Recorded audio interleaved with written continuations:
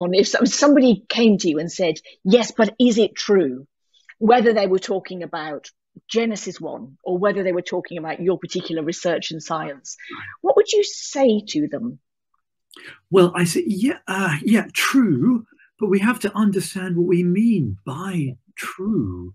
Um, so let's take, Genesis 1 and the hydrogen atom as examples of how you have to go beyond what you mean by true. Is Genesis 1 true? Well, yes, it is.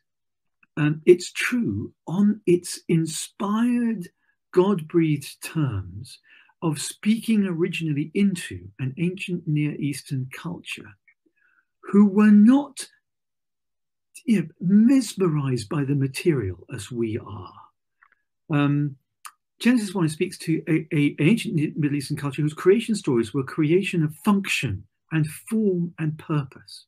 So that is what it is talking about. You might have noticed that Genesis doesn't start with nothing. It starts with staff, and God forms it and breathes it. And it's a temple 7-day celebration of God taking residence in God's temple of creation. It's a liturgical document. And then I might point to that, people. So, of course, it's true on those terms. It's not true as a scientific material account. Of course it isn't. It's not written to a culture who even could notice one of those if it was served to it on a golden platter. Don't disrespect this inspired Bible by demanding that, twisting it into your shape.